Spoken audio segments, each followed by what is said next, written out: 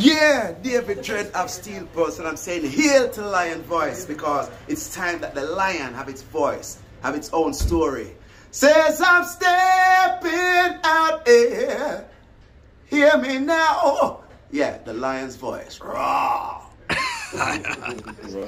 So I want to use this Earth Strong of Empress Menen. Told my brethren, again, how do you select? What were the qualities His Majesty might have seen in Empress Menen? And when you look at the speech he gave at her passing, he said there was nothing that they disagreed on, you know.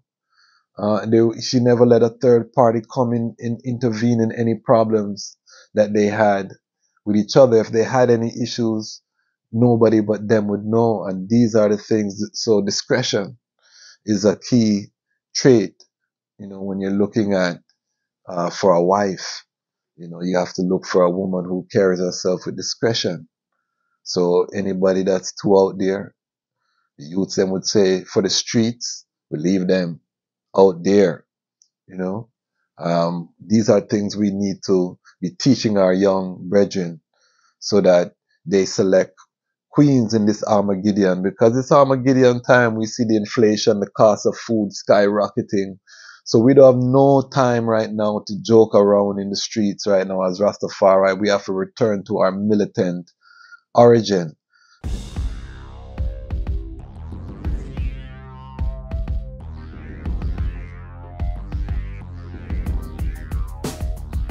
Well, lion voice, tell them that's the people first choice. Lion voice, make the lioness them feel nice. Lion voice, with the lion cubs we sacrifice. Lion voice, got to show the people them the life. Lion voice.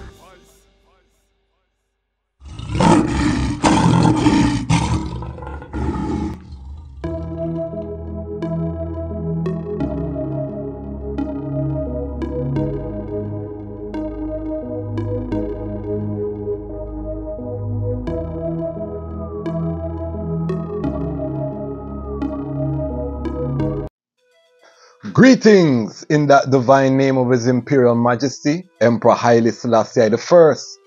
Glory and honor in the name of his chosen queen, Empress Menen. My name is Kwasi Bansu, aka Dejazmatch Kwasi, aka Kwasi, aka the Reading Ras, aka the Panafrican Happy Man. I'm an entertainment attorney, I'm an author, I'm an artist, I'm an actionist, and right now I'm the host of the Lion Voice. Welcome to Lion Voice episode 80. We have an extra special episode for the item today because we are going to be celebrating the birth of the mother of the movement, Empress Menen, the balance, the divine balance. She was born April 3rd. Rastafari all over the earth will be celebrating her Earth Strong. So this episode is dedicated to Empress Menen. But before I get into the episode, I have to big up the Lion Pride. We just passed 700 subscribers. Big up the Lion Pride. Big up the Lion Pride on Patreon. You see, I'm talking with my nice microphone that was purchased through the contributions of the Lion Pride on Patreon, because the Lion Pride on Patreon, let me just give them a shout out. They could be just investing in Netflix platform. They could just be investing in Amazon. But you know what? They say they love this type of content. So they invested. They see the vision of where we're going. So if you want to join the Lion Pride on Patreon, you want to become part of the tip of the spear of the movement that we are pushing forward, join the Patreon. Give your support to the platform. The Lion Pride in general is growing every day. That means if you subscribe, you're part of the Lion Pride. So I have to big up all of the people who again love the content, drop in the comments, and so forth. This channel is 95% male participation. This was Women's History Month. We're closing out Women's History Month. So I wanted to give some content. So Lion Talk for the month, we've been interviewing some dynamic Rastafari sistren So I want to just take some time. We're going to seal up with Empress Menen to encourage. If you're a sister, drop a comment and let me know that you are watching the platform, because YouTube will tell me say a beer man on the platform. Because the majority rules in most cases, I want to talk about Empress Menen, but I want to talk to I brethren. We have a lot of brethren in this movement who have baby mothers. They didn't work out with their partner, and what that tells us is that we have a problem or a challenge with mate selection. And I want to use the earth strong of Empress Menen, who by all accounts was a Proverbs 31 virtuous woman. I want to use her life and the example of her and how she connected with His Majesty and how she governed herself with His Majesty as an example of what brethren should be looking for in their mate. And for the sisters who are watching, I want the item to let I know if I'm correct in the assessment. So let Iman know in the comments, if I'm on track, because we have to have both sides to have this conversation. We're having a conversation with the family right now in celebration of Empress Menen, Earth Strong. I don't know if you're going to get this conversation anywhere else on the internet. That means we're going to look at the life of Empress Menen, however, from a brethren perspective in terms of your mate selection. So who was Empress Menen? Dejazmatch TAFARI wrote this about his wife in his autobiography. Her character is such that, apart from goodness, there is no evil or malice in her heart. Ever since we were married, we lived together, by virtue of her being fertile, in one family sharing joy as well as sadness. After the skirmish of Segele, some nobles, believing it would be impossible to live with Princess Menen after the war with her grandfather, King Michael, suggest that she and Rastafari divorce. When Tafari declined the opposition and their marriage was saved, this was surely seen as a test of Menen's strength and honesty. Her resolve to stay with her husband, coupled with her fervent Christianity, were to prove instrumental to Menen's later receiving the highest rank of Empress. It is emphasized in many holy books that marriage is a key to good fortune. It is believed that when a wedding takes place in harmony with God's will, it is blessed with material and spiritual wealth and many children. As their union was not merely an arrangement, but also the will of God, Tafari and Menen had a marriage full of love, peace, and happiness that lasted over 50 years. When life's challenges intruded their marriage, Wazira Menen Asfwa turned to God for guidance. Empress Menen, let's not get it twisted. She was a royal princess, born on the 3rd of April, 1891. In the province of Wollo, to noble family. She's the granddaughter of the great Negos Michael, formerly Muhammad Ali. And if you read Haile Selassie's Ethiopia, my book, we have a whole chapter about Wollo, Ras Michael, the rise of Negos Michael. And this is a key part of the whole origin story of Tafari Makonnen, because Empress Menen comes from a family that was in direct opposition to her kingman being on the throne of King David. So you see the intrigue. That's why I'm excited to write the future volumes of Haile Selassie's Ethiopia, because people don't know story yet. This is an epic love story, the story of Haile Selassie and Empress Menen. It's an epic love story and mate selection. She was the daughter of Sihin Michael and a great nobleman who was Asfa janitor of Ambessel.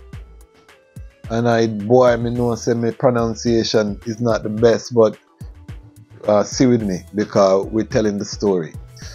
So she comes from the daughter of Ras Michael, whose name was Sehin Michael, and she was the daughter of Asfa janitor of the Ambesel region. So these were noble people. She had a noble birth, born into a noble house. You know, she was a princess. But her blessing was also her curse, because she was given in marriage to secure alliances from a young age.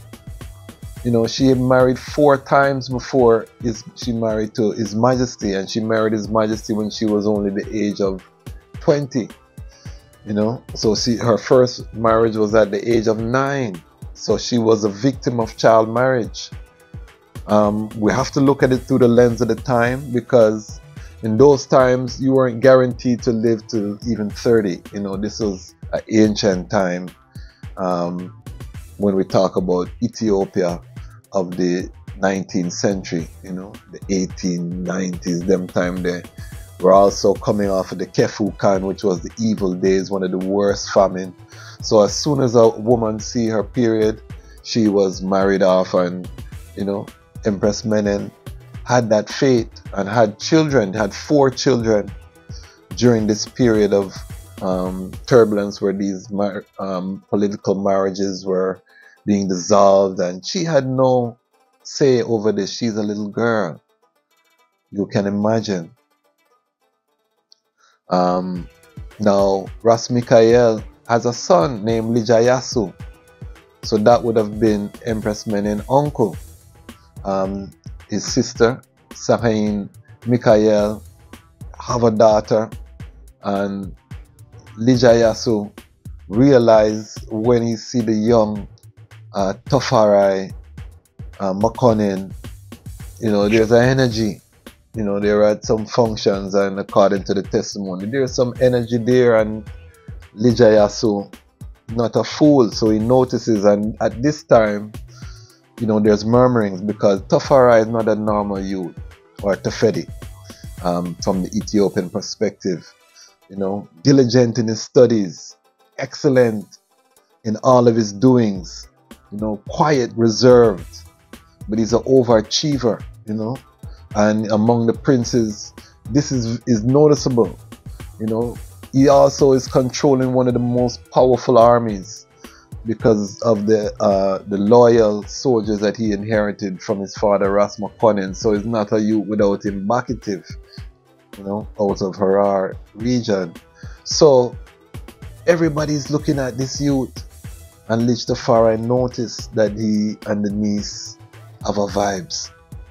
So a union is arranged. Ras Mikael arranges this, you know, and things happen. They're married in 1911, July 27th. And this is where one of the reasons that I got married, because studying His Majesty, I saw that he was married to Empress Menen. And this is why in Rastafari, marriage is such an important institution. And I'm going to be doing a lot of content on the institution of marriage and the importance of marriage.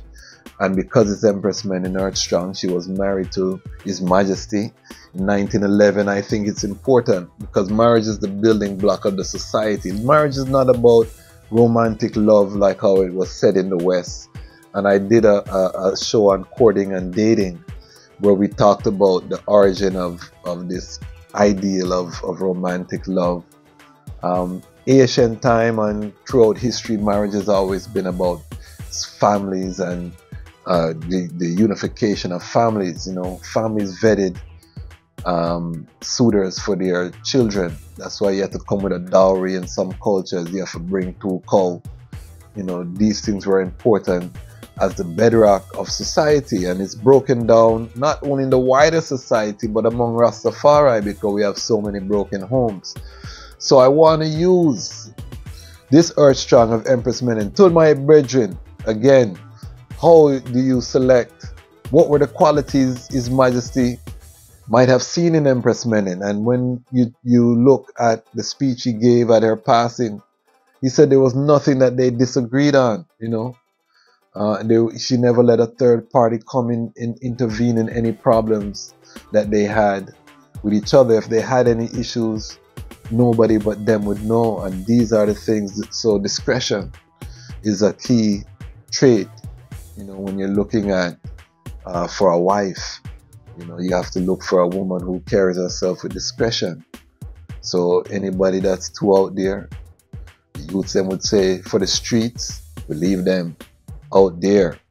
You know, these are things we need to be teaching our young brethren so that they select queens in this Armageddon, because it's Armageddon time. We see the inflation, the cost of food skyrocketing. So we don't have no time right now to joke around in the streets right now as Rastafari. We have to return to our militant origin. You know, time to couple up, family up, build up the thing right now. So anyhow, we return to the story. The loyalty of Empress Menen is legendary because, as I said, her family was in opposition to the Dejazmatch TAFARI ascending to the throne, because the throne was promised to her uncle, LIDJ. And, you know, LIDJ was being courted by the Turks, the Ottoman Turks, and the Germans. This was during global war in Europe, you know, around the same time as World War I. And so this is all this intrigue is happening, and LIDJ has a dream, allegedly, to unite the Muslims and the Christians. So he also has lineage. You know, his father was a powerful Muslim, Muhammad Ali, before he was converted forcibly by Emperor Johannes Casamercha. And I did a video on Casamercha. Check back in the catalog. It's also in Haile Selassie's Ethiopia, this history that I'm talking about. So LIDJ, you know, is looking at his father, he's looking at his mother, he's saying, I have the Solomonic bloodline on this line. There's bloodline coming from the Muhammad bloodline, unification and restore. So he had a great vision. However, in Ethiopia, to sit on the throne of David, you have to put Yeshua, the Christ, first. There's no, you know, I have a song, The Way Rastafari Crown, I talk about it. Me come fi tell them about Holy Palace intrigue, infighting between Solomon seed. Well, Empress tied to want her family fi lead. Well, King Michael want him son fi lead, but King Michael now watch the orphan married to him niece, who get up every day and a study and a read. He work and he pray every day. He achieve. Them say you're the leader. Every nation need a just the way Rastafari crown. Unconquerable. Me come fi tell them about Babylon, they're falling down to far right. It's uncle you. Me come to tell them about the Rastafari crown. Unconquerable. Me come to tell them about Babylon, they're falling down to far right. This uncle you. Well, Ras Michael, son was having a good time when he should mind the affairs of the state, cause he's descent from the great line of Menelik II. But he's stepping on toes of his elders, treat his women like hoes, he exposed. Now we working with the Ottoman Turks, say he's descending from Muhammad, but that's not how this works. See, the crown was anointed by the Orthodox Church, so if you are ruling as I don't have to put Christ first. Talk about Muhammad, that's a disqualifier, and you know, he was excommunicated because there was evidence presented that he was you know, Islamic or showing some outwardly Islamic signs, and the church excommunicated him. And then Empress Aditu was Menelik's daughter, and Dejazmatch TAFARI was given the title of the Ras and heir to the throne. So basically he now is looking to sit on the throne. So this caused great conflict. So you can imagine his wife, family, you know, his wife's family, his uncle, her grandfather, you know, her family, you know, she would be taken care of. But she chose to stand with her king man, Rastafari, and served him in such a manner where unquestionable. You know, this is the type of queen, and she was an asset to him. You know, when you read the autobiography, you get some testimony, and then in other works, you know, you get testimony about how Empress Menen, you know, when at one time when His Majesty was being accused of betrayal against Empress Zaiditu, who was Menelek's daughter, and trapped His Majesty, and Empress Menen came with the army, His Majesty private army, led the army, surrounded the place, and allowed for her kingman to exit that day with his life, you know, and also that show of strength. But that's a queen that's there who can anticipate. Don't hear from our kingman concern. We're not going to be a victim. We're going to mobilize. But at the same time, you try find 3 or 4 speeches of Empress Menen. It's difficult. She's not out there in the front trying to be seen, trying to be heard. She works quietly. She's building schools. On October 4th, 1930, Empress Menen opened the doors to the Empress Menen School for Girls. Girls from all over the empire were brought to the Empress Menen School to receive a modern education. The first of its kind, the Empress Menen School for Girls provided Ethiopian girls with equal access to a modern education, which had previously only been available to boys in Ethiopia. Now, in addition to learning household skills, were given an education that allowed them the opportunity to stand side by side with their male counterparts as active life partners.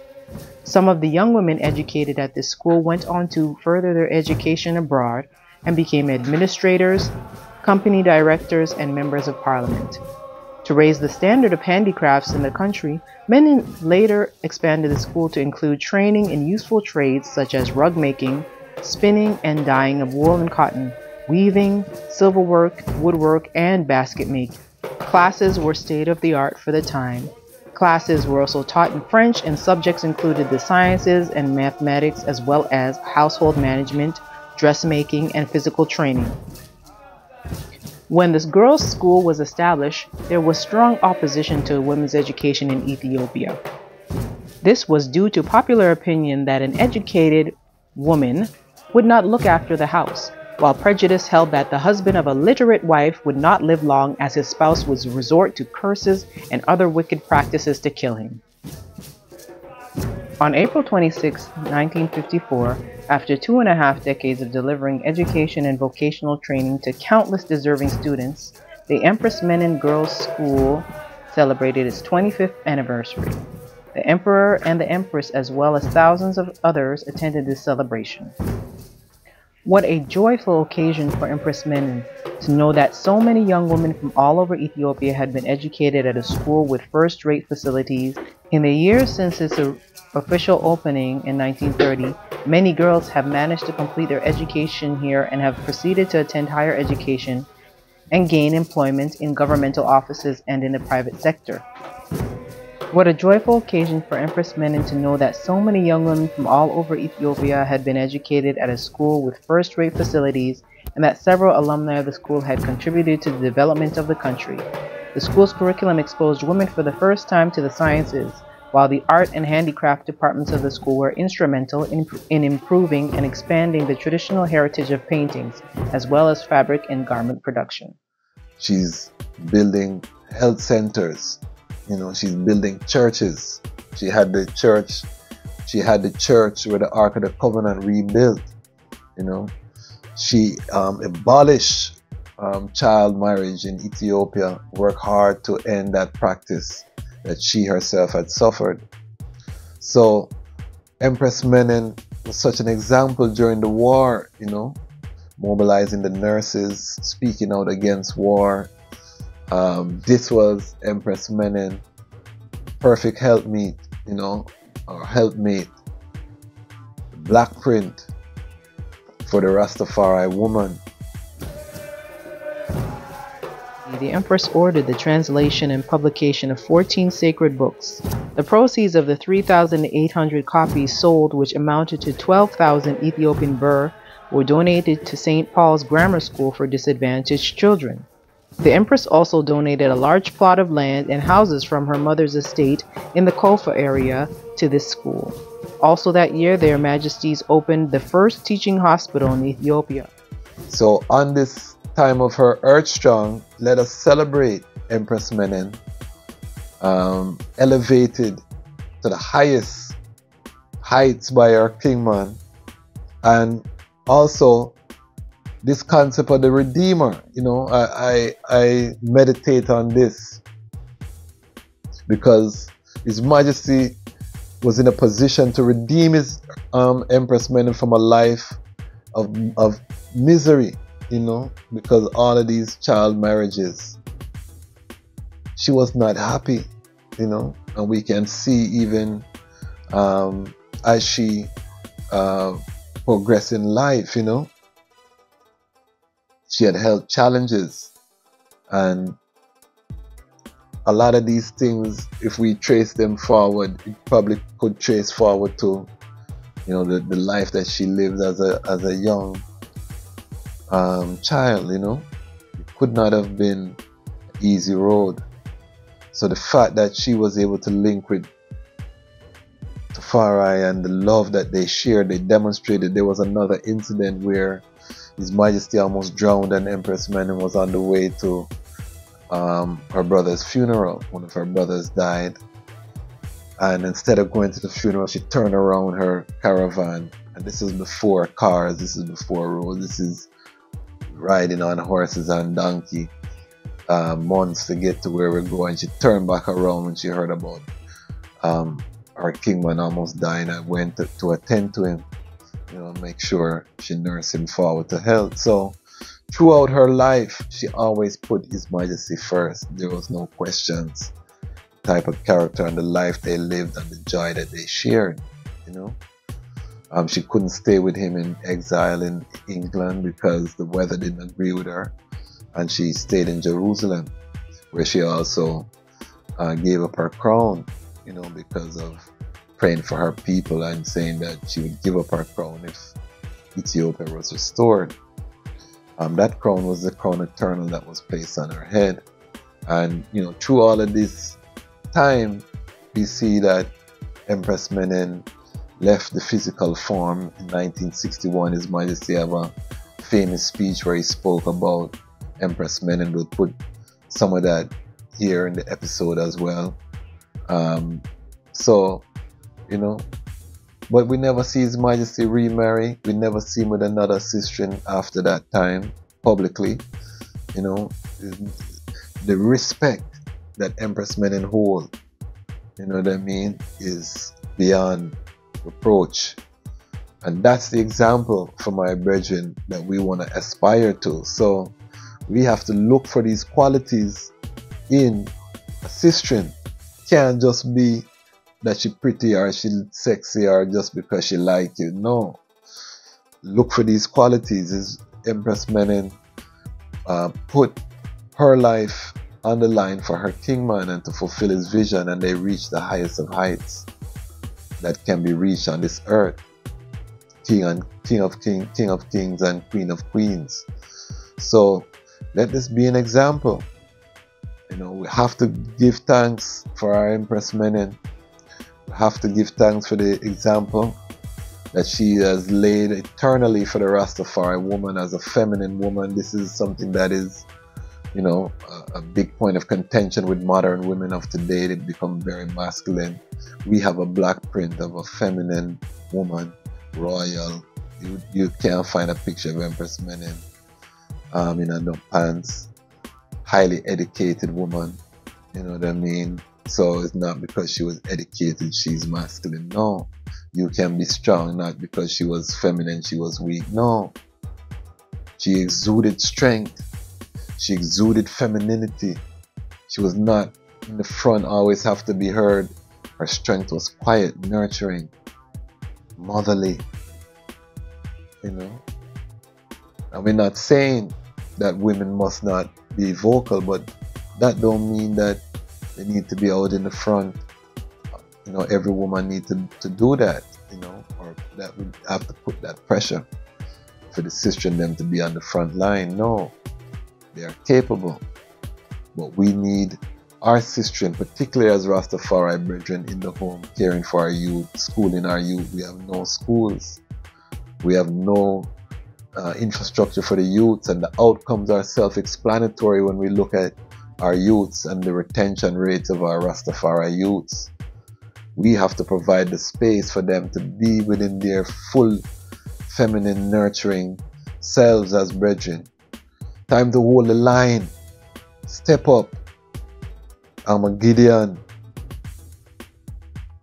Time to reveal who you are in this time. So that's the episode. We're bigging up Empress Menen for this episode. If you have any sounds on Empress Menen you would like to share them in the comments. We are marching forward to 1,000 subscribers. The aim is to monetize the channel so that we can grow the content. The aim is to bring front line of repatriation of an authentic Rastafari voice. We are building the Rastafari brethren to lead a prosperous Rastafari future. You know, the channel is mostly brethren, so we take on the responsibility. Sistren are welcome, and we need Sistren here because we need the voices of the Sistren to balance. So I give thanks that my first 2 people in the Lion Pride and Patreon was a brethren and a Sistren, so that to I was like the divine blessing, you know. The 2 of them I get lonely now, so we need more ones in the Patreon, but we give thanks that that balance is there, although the audience is 95% male. But we're building, and we're going to take our time and build so that we can, you know, go to Ethiopia. I would love to go to Wallo and see where Empress Menen was born, and, you know, bring all of them things there to the Lion Voice family and these kind of things, you know, as we build up the infrastructure. So invest in the platform and we will bring the content. Also remember, we have signed, you can get a signed copy of Haile Selassie Ethiopia, The Rise of the Priestly Warrior Kings. This is my first book. I wrote it like you would write an epic fantasy, like a Game of Thrones, like a Lord of the Rings, but about Ethiopian history. So all real facts, but we wrote it, you know, from the perspective of some of the characters and going into some of the history. So read it, let me know what you think. We're going to start working on volume 2 very soon. Again, join the Patreon if you want to support these works. And we have a lot more content coming. I'm traveling, so we'll have some more exclusive interviews on the Lion Talk. We're gonna be doing some more topics on Lion Law. So just stay tuned, because the time has come for the Lions to tell our own story. And this is the Lion Voice. Lion Voice.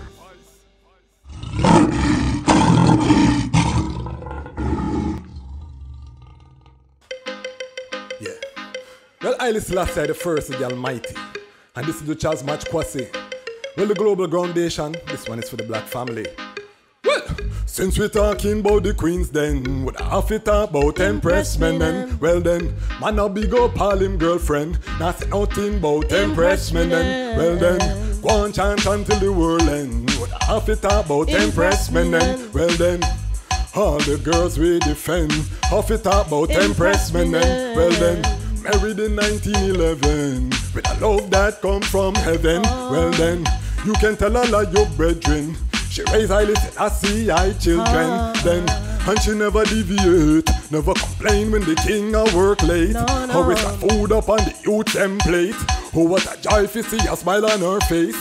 So full of grace that she the Vatican hate. Well then, all the people rejoice, Empress Menen are the children's choice. Well then, since you're talking about the queens then, would I have to talk about Empress Menen? Well then, a man a big up all him girlfriend, not say nothing about Empress Menen. Well then, if we chant until the world end, would I have to talk about Empress Menen? Well then, all the girls we defend, have to talk about Empress Menen. Well then, Well, LIDJ so daddy come with a dirty plan fi come destroy the family. One come separate the king from the queen. With the Ottomans him come set up a dirty scheme. King Rastafari ride and come in and destroy those boys. We try intervene. Empress Menen so pure and clean. Haile Selassie I me know say him a the supreme. Tell Babylon say ya dream them a dream. We come fi burn down them romance scheme. Well then, since you talking about the queens then, half it about Empress Menen. Well then, coulda chant until the world end. Half it about Empress Menen. Well then, a man a big up all him girlfriend. Nah say nothing about Empress Menen. Well then, all the girls we defend. Half it about Empress Menen. Well then, Queen Mother for the earth. Remember she gave Haile Selassie youth birth. World War II she was so hard at work. Heal all the soldiers when they get hurt. So full of grace she dressed up in a long skirt. Use her money to build school and church. Just a smile on her face that make me know what life's worth. Well then, all the people rejoice. Empress Menen are the children's choice. Sila.